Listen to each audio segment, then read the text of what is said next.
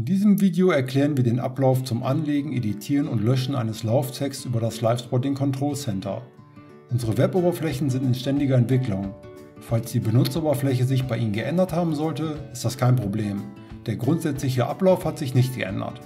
In der Videobeschreibung und den Untertiteln finden Sie den Ablauf noch einmal im Detail erklärt.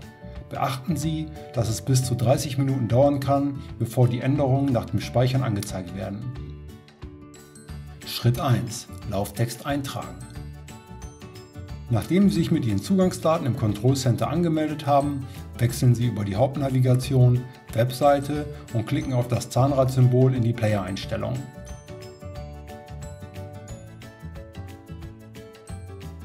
Wechseln Sie auf den Reiter Einstellungen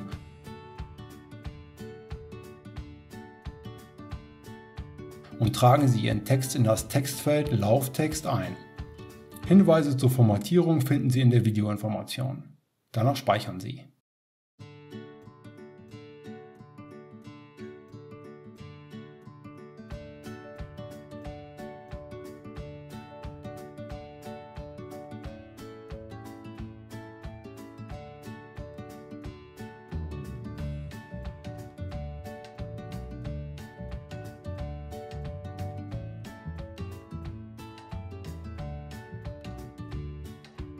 Schritt 2.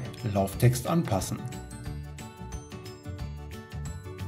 Wenn Sie Ihren Tickertext editieren möchten, navigieren Sie zu den Player-Einstellungen zurück und passen den Text im Textfeld an und speichern.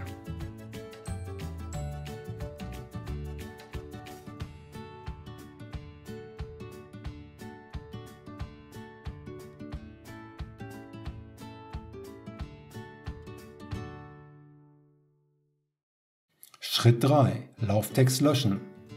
Um den Text zu deaktivieren, navigieren Sie zu dem Textfeld des Ticker und löschen den Text vollständig. Danach speichern.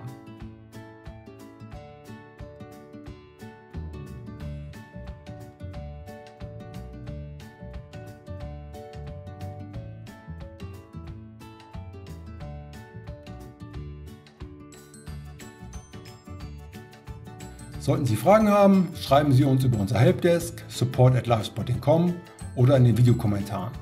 Wir bieten kostenlose Einführungen an, damit Ihre Mitarbeiter sich zurechtfinden.